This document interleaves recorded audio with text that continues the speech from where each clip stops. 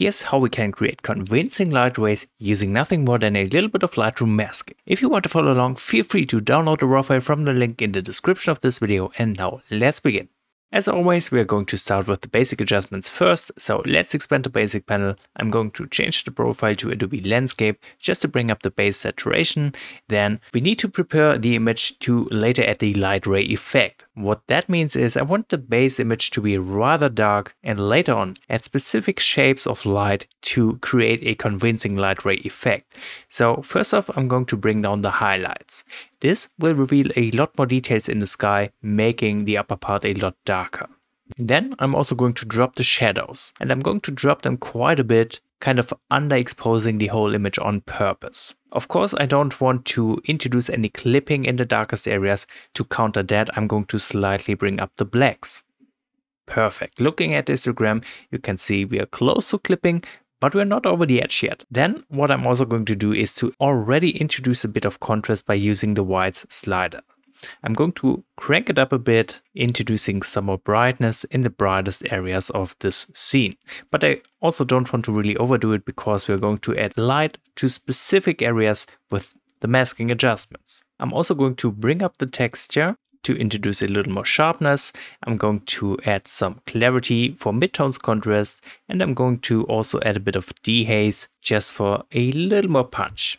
And there we already have the basic adjustments. Let's compare to before real quick. You can see the whole shot got a lot darker. That's exactly what we want because we're going to create the light ourselves. And we're going to do that now with masking. So let's open up the masking panel. Now how this works is, first I will be creating a light that will hit the foreground. Then we need light on the subject and parts of the forest behind it. And once we have set this up, we can create the light ray effect coming in from the left side of the image. So let me start with something simple. I'm using a linear gradient, which I'm applying on the very near foreground. I want to make this area darker, adding some kind of shadow effect to the landscape. I'm going to very gently bring down the exposure. That's already enough to make the foreground a little bit darker. Then let's add light to the foreground.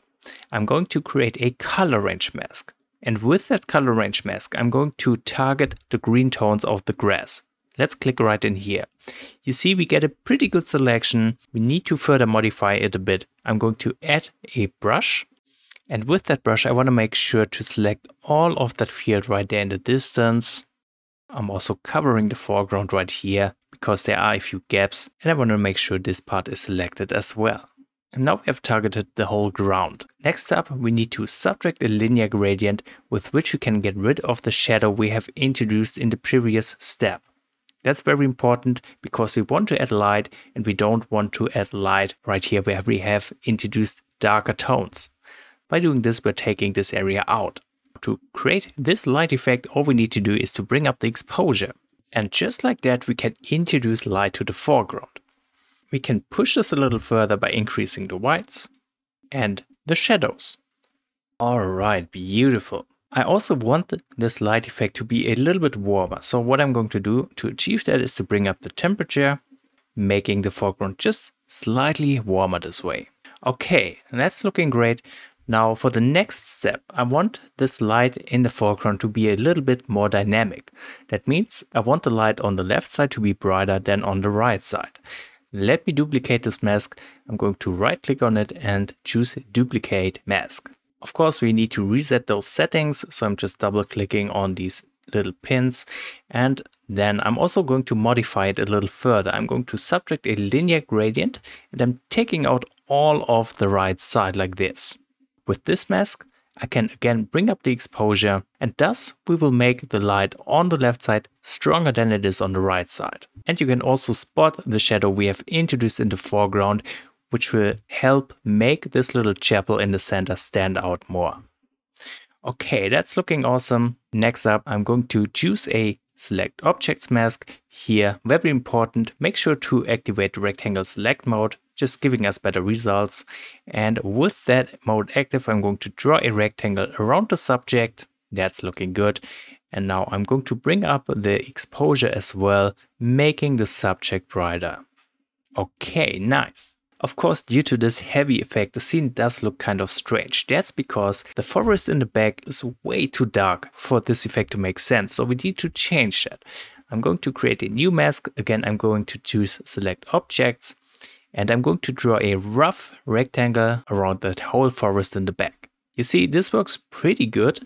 Now I still want to modify this mask. I'm going to subtract a linear gradient because, again, I want the left side of this forest to be brighter than the right side. So I'm going to take out a good chunk of that forest, and I'm also going to subtract a brush. Let's make the feather a little bit lower, and I'm going to brush along the treetops here because otherwise this edge might be a little bit too visible. Just roughly brushing along here. Okay. Now what we're going to do, again, we're going to bring up the exposure first, introducing some light on that forest. That's looking good. I'm also going to bring up the shadows. Since we're working with a lot of darker tones within this mask, I'm also going to bring up the whites. And let's carefully raise the blacks and introduce some more temperature, making the light on those trees warmer as well. Okay, I still think I need to modify this mask. You can see along those edges, the mask is very obvious, so we don't want that. Next up, we're going to introduce the light ray itself. Therefore, we are going to start with a linear gradient. I'm going to drag it up from the bottom, and I want to try to fit the light angle coming in from the sky. Something like this. And I want to make sure the end of the linear gradient is hitting the bright area of the foreground for it to make sense. Let's rotate it a little further like this. Okay. Next, of course, we want to get rid of the shadow in the foreground because that's an area where the light ray isn't supposed to be. Again, I'm subtracting a linear gradient and I'm just taking out that shadow. Alright, that's looking good. Another area which I don't want to be affected by this light ray is the sky up there. I don't want to overexpose this area. I'm going to subtract and let's choose Select Sky. That should do the job. And finally, I don't want that light ray to be evenly visible. So I want it to be stronger on the left side than it is on the right side. Again, we need to subtract a linear gradient for that purpose. And I'm going to mask out pretty much all of the right side from this mask. And now we should be left with a perfect mask to introduce such a light ray. We are going to bring up the exposure first. Wonderful. I'm also going to bring up the whites. Then to make the light ray soft and smooth, I'm going to bring up the blacks. And again, I want the light of it to be warmer, so let's bring up the temperature. Perfect. Let me deactivate the light ray mask to see the difference from before to after. That's already looking pretty convincing. There's one thing bothering me, it's the bright foreground on the left side. I need to tone it down, so I'm going to go back to mask number 2 and I'm going to drop the whites a little further down so we don't end up with clipping in here. And let's also drop the shadows a bit. Okay, that's looking much better. Back to the light ray effect. Another thing we can do to make it more convincing is we can use a radial gradient and just a little stronger glow on the far left side. So let's make it nice and big like this. And again, we are going to rotate it to fit the light's direction. And I'm going to place the center of this radial gradient outside of the image, kind of pointing towards the subject. So kind of like that. For a soft light effect, I'm going to bring up the blacks. Wonderful. And this time I'm also going to bring down the dehaze. I kind of want this effect to be very strong, so I'm going kind of crazy with the negative dehaze. You can see this is a very heavy effect. I do think it looks super cool, however. So let's see if we need to place it a little differently. Maybe like this. Alright, we could fine tune this radial gradient as well. I'm going to subtract a Select Sky mask just to not overdo it with the sky right here in this spot. I don't want this area to be super bright and almost clipping, so that's kind of important.